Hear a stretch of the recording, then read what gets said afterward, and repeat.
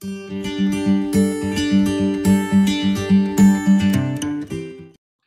you so much, Dr. Sreeradha Datta, for your kind introduction. You have always remained a sanguine voice in our neighborhood. And thank you also, Professor P.R. Kumaraswamy, Honorable Director, Middle Institute, who has asked me to deliver the talk. And it's really a pleasure to have such an august gathering as an audience, and I would really benefit out of them from their perspectives. I begin my talk by paying tributes to Begum Rokeya Shakhawat Hussain, the pioneer of women's liberation in South Asia, who was born today in 1880 in Rangpur, Bangladesh, and passed away the same day today in 1932 in Kolkata, India. Soon after the corona outbreak began in March, all economic activity in the country came to a sudden halt. But even in this situation, the flow of remittance didn't stop. Rather, expatriates have sent more remittance to the country than ever before, which has given impetus to a contracted economy, contributed to helping the country's foreign exchange reserve, crossing the $41 billion mark in October, for which we have the latest statistics according to the central bank, the Bangladesh Bank. The growth in remittance inflows, which remained upward even amid the COVID-19 pandemic, however, slowed down in October. This reflects the consequences of a fall in Bangladesh's labor exports amid a global economic crisis. In October, the year-on-year remittance growth dropped to 28.62% from 45.64% in September, according to the central bank. Even though remittance growth had started slowing slightly, the World Bank is optimistic about an upward trend in the coming days for Bangladesh. The World Bank, in its recent report titled Migration and Development Brief, projected that Bangladesh would be among the top 10 remittance recipients globally this year. Remittance is the second largest source of foreign exchange, as you know, after the ready-made garment sector in Bangladesh. Although the clothing is the largest source, huge sums of money go out of the country to pay for the raw materials used to make those products.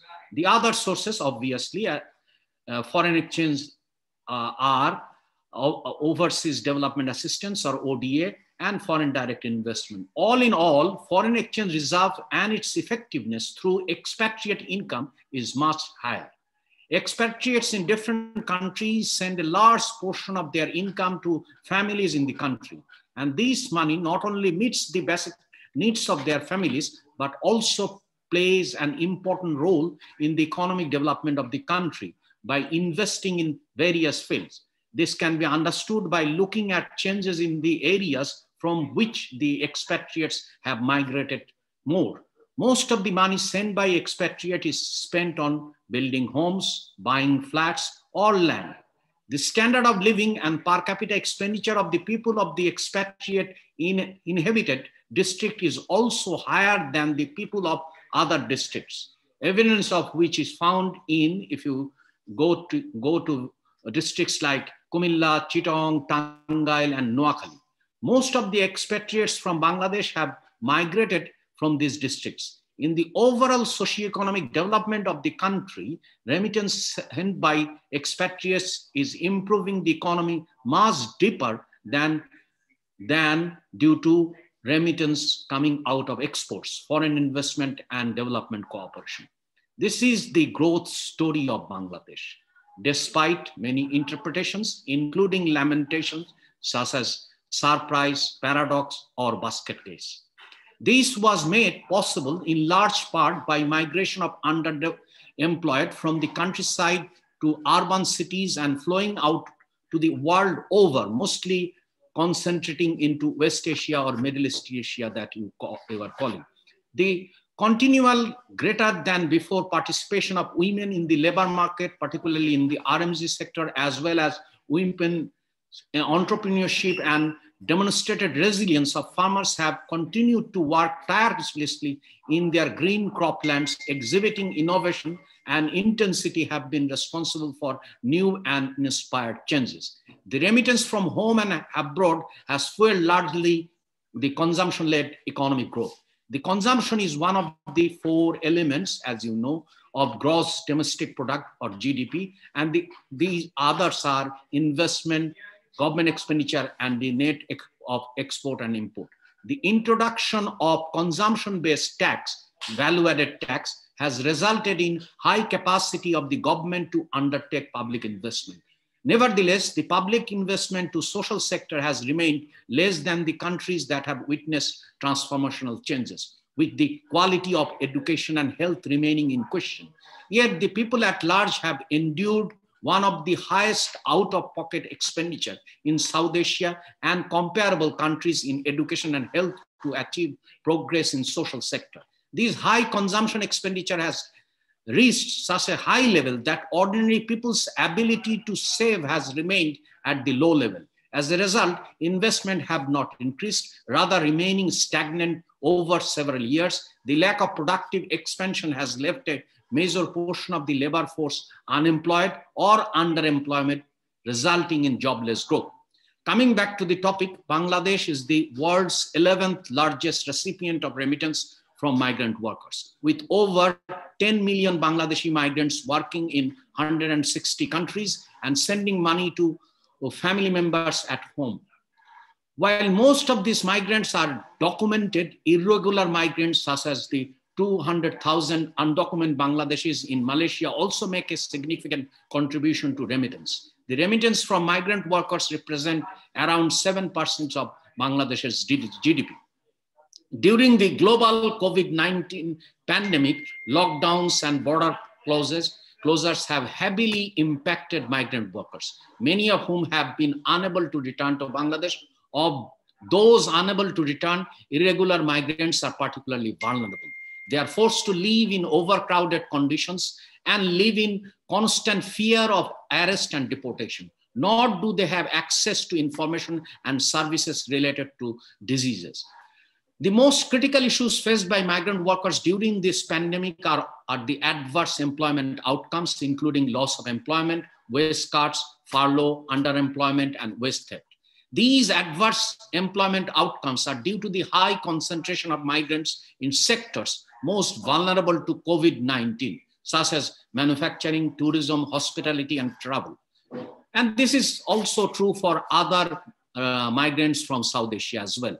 Moreover, the concentration of migrants in low-skilled jobs and the nature of employment contracts, their income and education level, and their living conditions associated with low-skilled jobs further add to their vulnerability. Specifically, poor working and living conditions of low-skilled migrant workers make physical distancing almost impossible. Such vulnerability is further heightened by the strategies adopted by the Middle Eastern countries before and during the pandemic.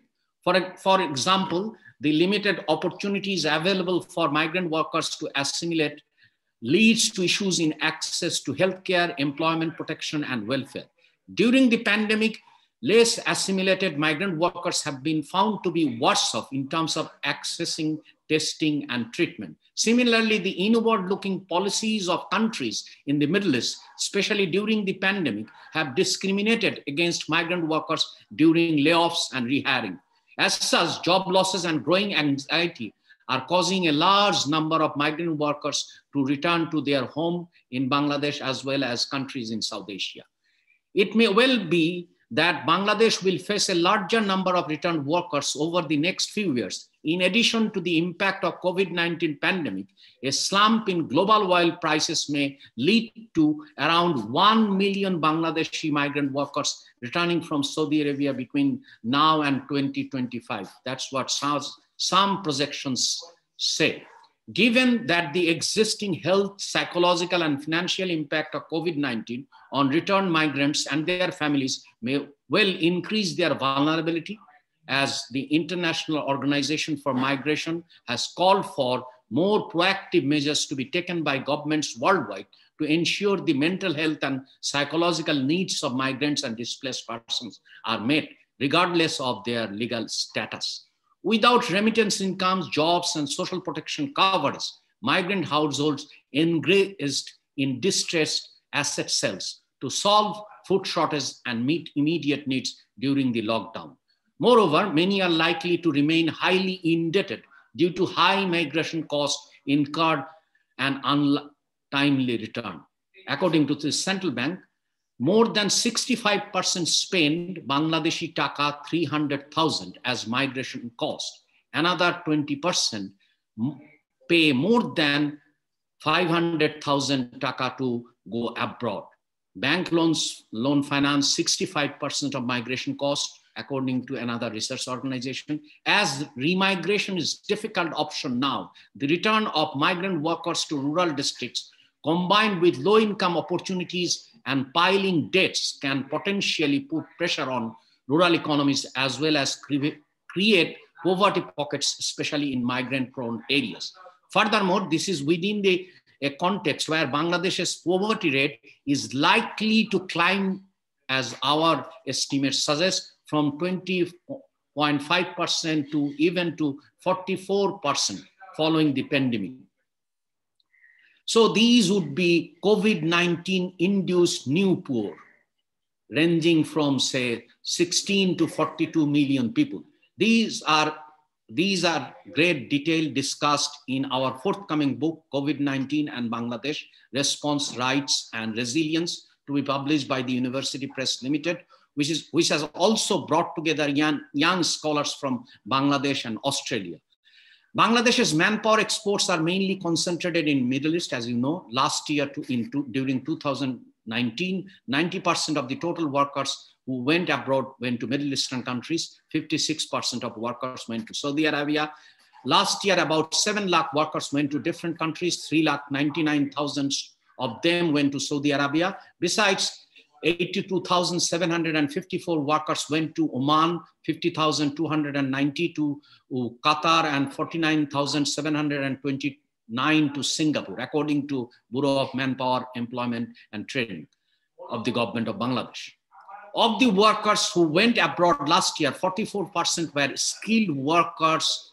It is argued, but these statistics has never been really validated. So Bangladesh has become dependent on Saudi Arabia due to the long halt in labor exports to Malaysia and the United Arab Emirates. Saudi Arabia, as the industry insiders say, is now threatening to expel Bangladeshi workers. Not only that, they have also made an issue out of the Rohingyas.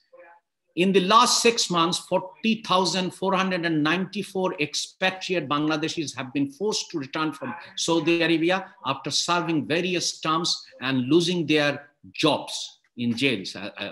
The United Arab Emirates has been the second largest labor market destination for Bangladesh in the Middle East. In 2008, a maximum of 400,000 workers went to that country. Until 2012, more than 2 lakhs, which is 200,000, went to the country every year. However, the UAE suddenly stopped hiring workers from the end of 2012 on the pretext of security. At present, the country doesn't issue visas for any occupation other than domestic work. In 2019, only 3,361 workers went to UAE. Earlier in 2017, 3,235. So you could see the level. Kuwait's labor market for Bangladesh is closed in late 2006.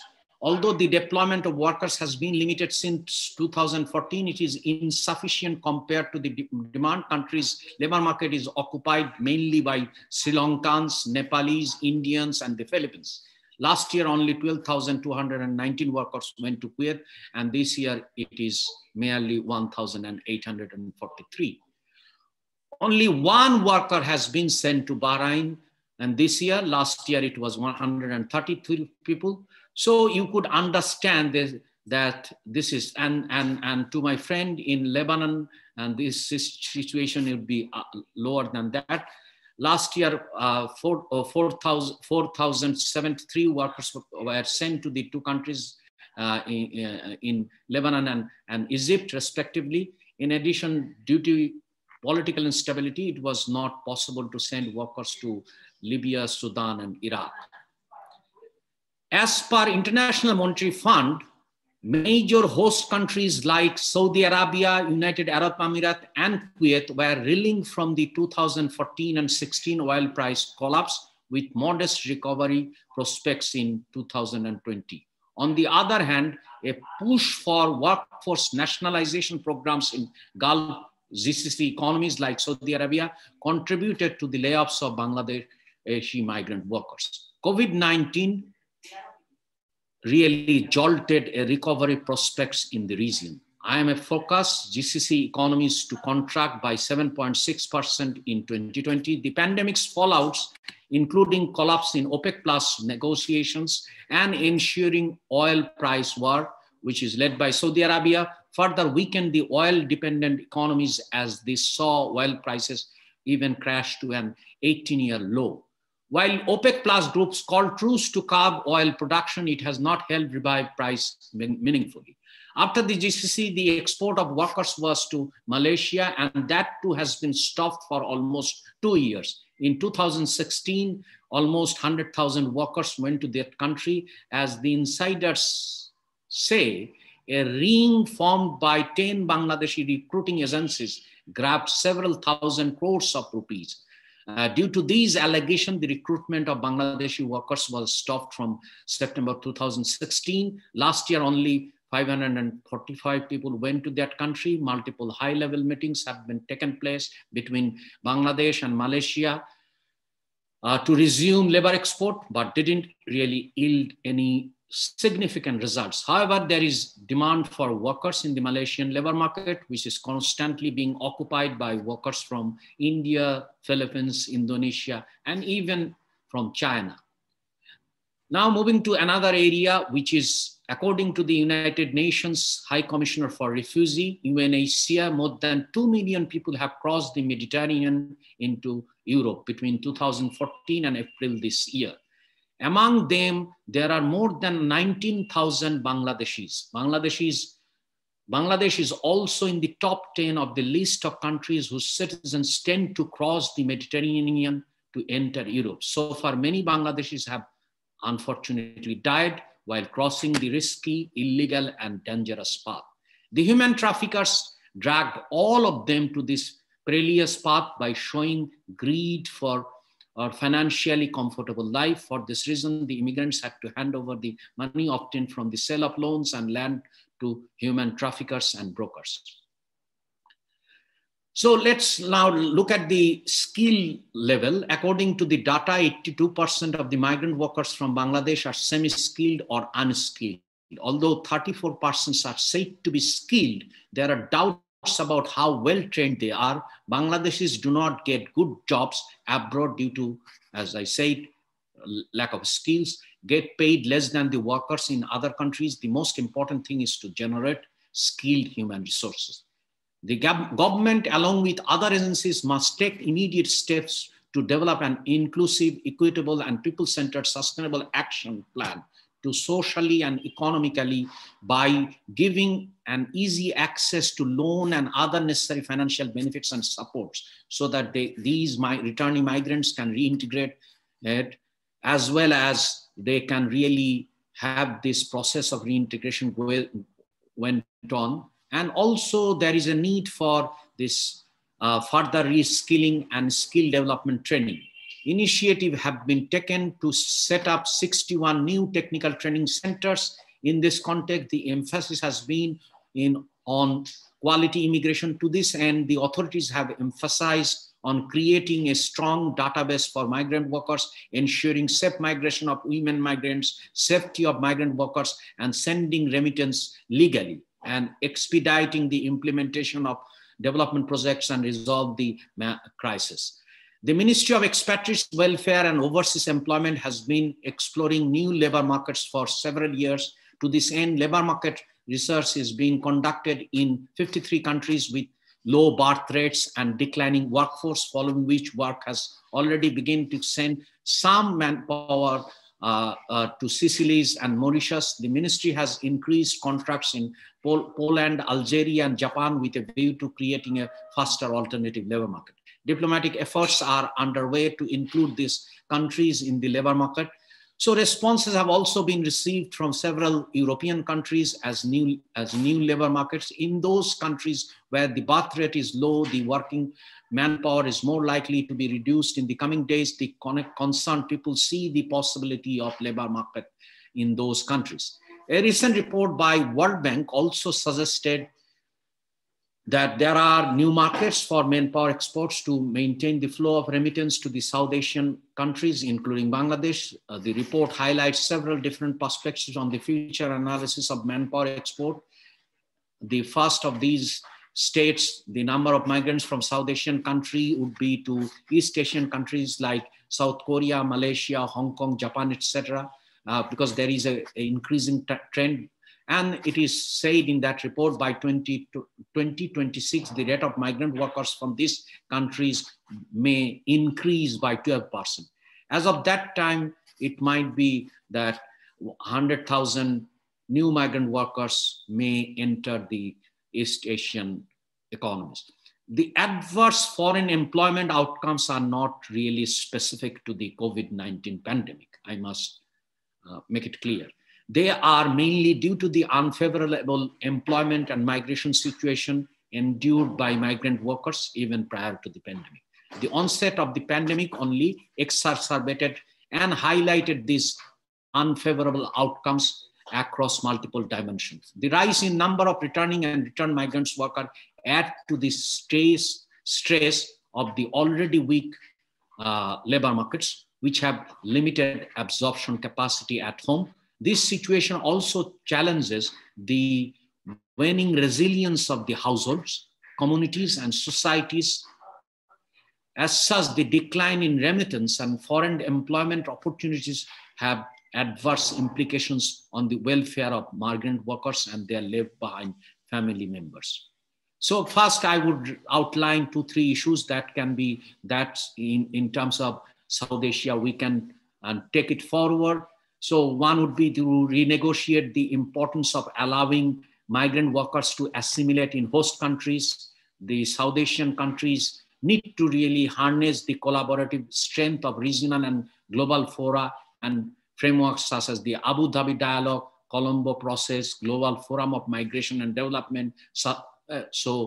And they can also, the South Asia region has experienced large inflow of returned and repatriate migrant workers, often with pending dues from employers. Individual migrant workers and sending countries will have limited capacity to claim these dues and redress migrant workers' plight. As such, it is important for South Asian countries to collectively demand for a redress mechanism of this returned and repatriate migrant workers. So there could be initiative to this end as well. Now let me talk about what has been done with regard to migrant workers. The Expatriate Welfare Overseas Employment Policy 2006, which is the key national policy, provides for rehabilitating returned migrant workers. Bangladesh has been prioritizing always outgoing migrants over returnees. In 2015, ILO documented key challenges for returnees, which are lack of information on business trends, job opportunities, barriers in access to formal credit, and absence of advisory services. As a quick response to the COVID-19 pandemic, the government of Bangladesh has set up an emergency fund of Bangladeshi Taka 2 billion for returnees and has allocated Bangladeshi Taka 200 million in cash incentives for stranded workers. Moreover, returnees can take loans of up to Bangladeshi Taka 500,000 at a 4% interest rate from Probashi Kullan Bank, the only state-owned bank that provides financial assistance to the returnees. Furthermore, in the national budget of 2020 and 2020, the current fiscal year, another Bangladeshi Taka of 5 billion has been allocated for strengthening and extending loan facilities to the needy. So now let's going back to the macro picture. The COVID-19 pandemic has posed unprecedented challenges, throwing the economy off the guard at a time when the country is stepping onto its 50th year of independence. There has evidently been a reversal of the gains made in terms of socioeconomic progresses due to the economy's fundamental weakness in absorbing shocks, which has been further aggravated due to the pre-COVID-19 fault lines. The COVID-19 pandemic has revealed cracks in the structure of Bangladeshi society well beyond the contraction of its economy. The poverty rate, which had decreased in recent years, may exhibit, as I said earlier, an upward movement for the first time since 1992. The poverty rate may increase, as I mentioned, to up to a certain level. A major portion of the middle class have suffered unprecedented loss. Around 95% of the employed population have lost a massive share of their salaries, and 51% of workers are currently economically inactive and out of job, as many research suggests. Analyzing the path to recovery, however, is more important than analyzing the recovery of the economy itself. And this is critical. In this regard, two important questions need to be explored. Firstly, how intended recovery will be carried out, and secondly, what kind of recovery it will be. Although there is much speculation on the process of the recovery, the analysis required is the type or nature of the recovery trajectory. So that's important. Here I would just give you a kind of make an attempt, and then I will finish it. So recovery, as you all are aware of, deemed to be following either any of these English alphabets, A, U, V, or W shape. Optimists project a rapid and quick recovery to the previous growth path, resembling a V-shaped curve. Nevertheless, the nature of the recovery relies on the process by which the recovery will be carried out. The determinants of recovery are set by the policies which is adopted by the government of that particular country. Two different routes of recovery will be visible if the government adopts active restraint measures, or if it orders an active inaction or business as usual measures in policy. In my framework, I have assumed four major conditions, and these conditions include presence of public goods provision, redistributive policies and actions, that's second, then macro financial interventions, and fourth is structural policy reforms. If these conditions are met, the resources and economic benefits and opportunity will obviously reach all the citizens without being concentrated in the hands of a few groups or a clientelistic network. As a result, the recovery trajectory will not only be discriminatory, but will lead to a relatively low inequality equilibrium. But if these four conditions are not met in the government's recovery policy, the economy will traverse on a path of extreme discriminatory recovery, and the recovery trajectory will gradually take the form of the English letter K, which unfortunately we do not want to see that when Bangladesh is stepping to celebrate its golden jubilee anniversary. Thank you for listening to me. Thank you. I will try to respond any questions, and I hope to get certain comments which would really enlighten me from this August gathering. Thank you again.